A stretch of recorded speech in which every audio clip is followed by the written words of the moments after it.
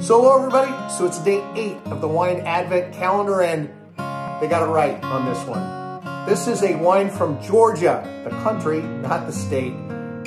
Georgia borders Russia and Turkey and is on the coast of the Black Sea. And this grape, Saperavi, is one of the big indigenous grapes that's grown in Georgia, where they've been making wine since as early as 6000 BC. This is absolutely one of the home areas of winemaking, and I absolutely loved this. I love the history. This is exactly the kind of wine I hoped I would find in the wine advent calendar. Honestly, this is a 9 out. If I was grading this on an actual 100-point scale and doing a real wine tasting, I'd give this as high as like an 87, 88. It was wonderful.